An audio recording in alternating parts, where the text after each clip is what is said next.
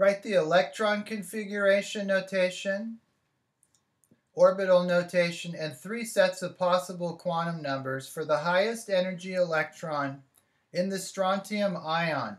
Okay, so let's look at strontium. Strontium is an alkaline earth element. It's right there. So it's in period 5. This is a 5s2. So there's 2 electrons on the 5s orbital. However, what's going to happen is strontium is going to lose 2 electrons to become strontium 2+. So it's going to end up looking like the nearest noble gas, which in this case is krypton. So we're really going to draw the electron configuration notation, orbital notation, and 3 sets of possible quantum numbers for the highest energy electron in krypton. Okay, so let's draw this out. First, we'll do the electron configuration notation, and that is 1s2, 2s2. So now we're down here. Then it's going to be 2p6, and then 3s2, and then 3p6, and then 4s2, and then 3d, so we go back to 3d, 10, and then we have 4p6. Now this would be where we would stop for the ion. If we were going to do neutral strontium, then we would add the 5s2 to that. Okay, so now we want to draw the orbital notation, and that's the one with the boxes. I'm going to just do it as individual lines.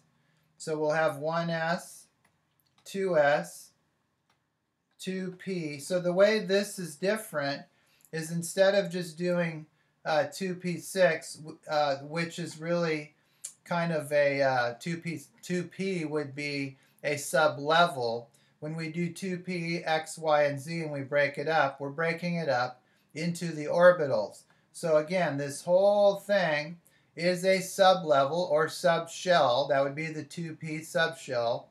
And then each individual line here would be an orbital. Okay, so that's 2p. And then next is 3s. And then 3p. Whoops.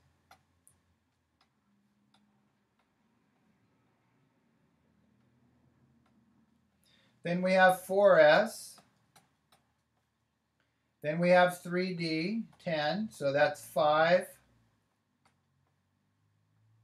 orbitals.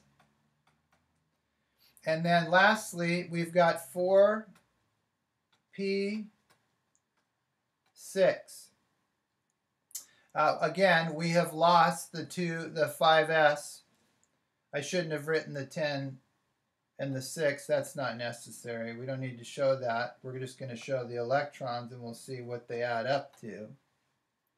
So that's going to be 3d and 4p. And then we simply put an up arrow and a down arrow.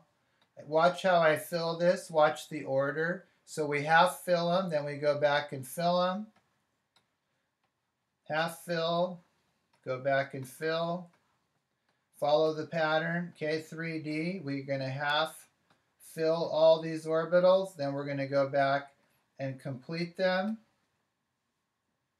And then lastly,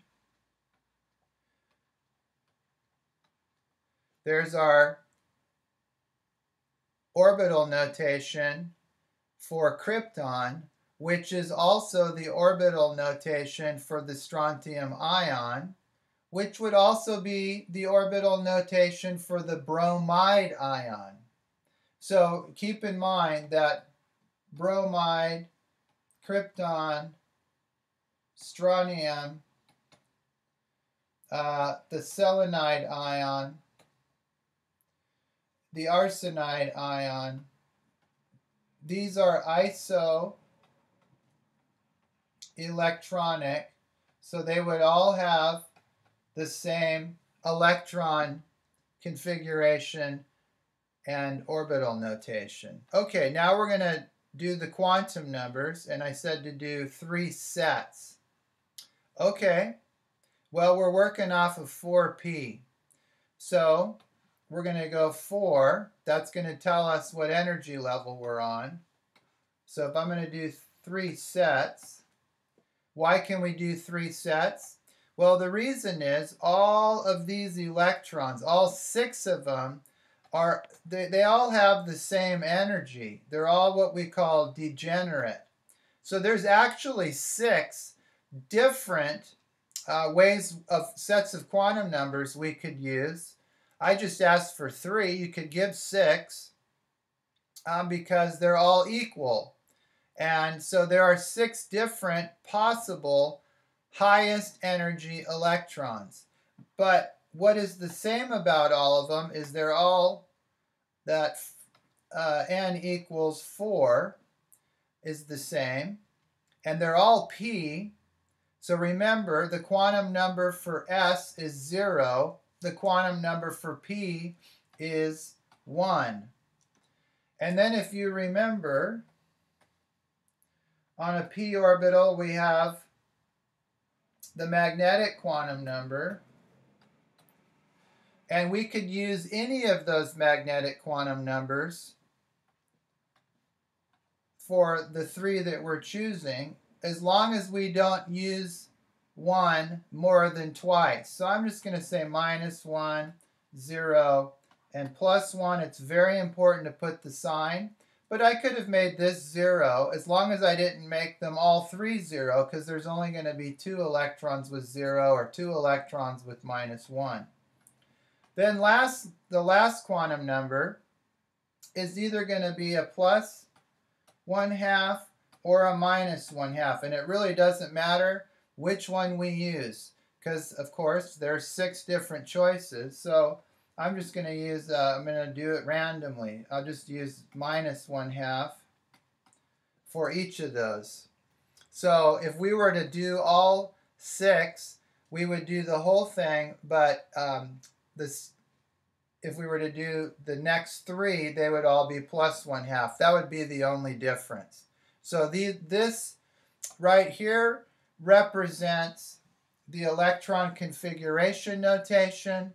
This represents the orbital notation, also known as the box diagram. And these are 3 sets of quantum numbers that could possibly represent any electron here that would be the highest energy electron for the strontium ion.